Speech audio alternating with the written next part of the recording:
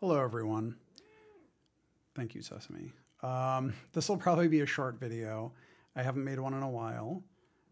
There was one question in particular that I've been thinking about just because it relates to a workshop I did on vertical progression recently. So this is a question from Babbo Bumbo blog. Babbo Bumbo blog. Sorry. Hi, Josh. I've recently been playing a wide variety of Western RPGs: Oblivion, Morrowind, 40K Rogue Trader, Baldur's Gate 3. I would consider myself a pretty experienced video game RPG player, and in all these games, I kept running into the question of, at what number does a stat become good? Mostly in consideration for the late acts of these games, where it isn't uncommon for challenge to seriously ramp up and enemy stats get buffed up considerably.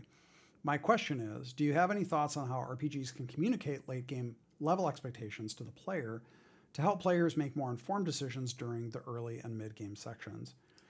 And there's more text, but I just want to address the general question. So I do think this is an issue. Different RPGs, tabletop and CRPGs, deal with progression in different ways. Some of them, you just have skill points and you can invest them and they go up at a 1-to-1 ratio infinitely. And so as time goes on, the ceiling is whatever the ceiling is, and it sometimes goes up linearly forever. And the floor is 0. There are some other games where either the progression is blunted or slowed, meaning at a certain point, progressing a given skill becomes more expensive.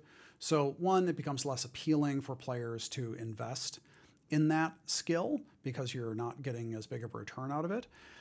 So that prompts the player to kind of maybe spread the points around.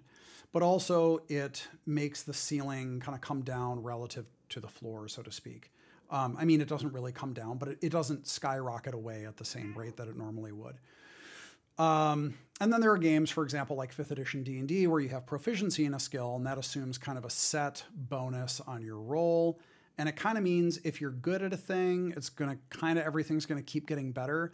And you don't have to do the thing where you're constantly monitoring skill points being spread across a wide variety of skills, which becomes very difficult over time.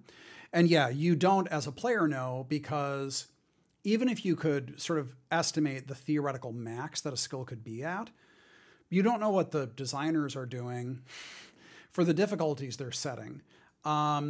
So the first thing I would say is I do think that systems should have, ideally, either they have some sort of slowing mechanic built in, like a weighted progression system, I think can help a lot.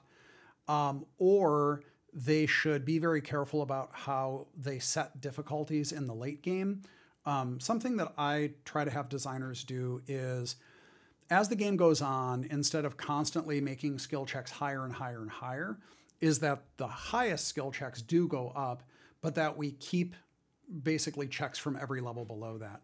So if in the beginning of the game, a high check might be against a difficulty of 3, in the mid game, maybe 8, in the late game, 15 or something like that, we retain, even when a 15 is the high check, we retain a 12, a 10, an 8. Some things are just easy, even if it happens in the late game. And that accomplishes a couple of things. One, if a player is a generalist, spreading their points around to a bunch of different skills, then they can still make a decent number of the checks. The second is that if a player invests in a skill late in the game, meaning, like after 20 hours of play and 15 levels, they go, nah, I'm going to start taking lockpick. There's still content that they can unlock with the skill that they've raised. Otherwise, it'll feel like a waste to even invest in something that late in the game. So I do think that it's tricky. The other part of this also is, remember that in most games you will have the skill ranks, but also there are additional modifiers. In some games that'll be an ability score or an attribute will give a derived bonus to a statistic, and that can inflate the cap because those caps are also going up. You can also have things like temporary buffs, spells, potions. You can have pieces of equipment that give bonuses to skills or to the attributes that give bonuses to the skills.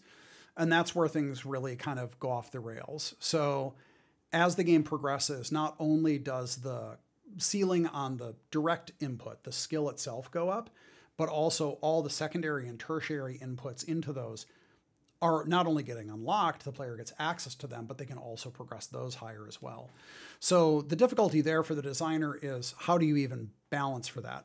And again, this kind of comes down to being careful with how bonuses are given out, potentially blunting progression so that it doesn't go up linearly, but it kind of tapers off.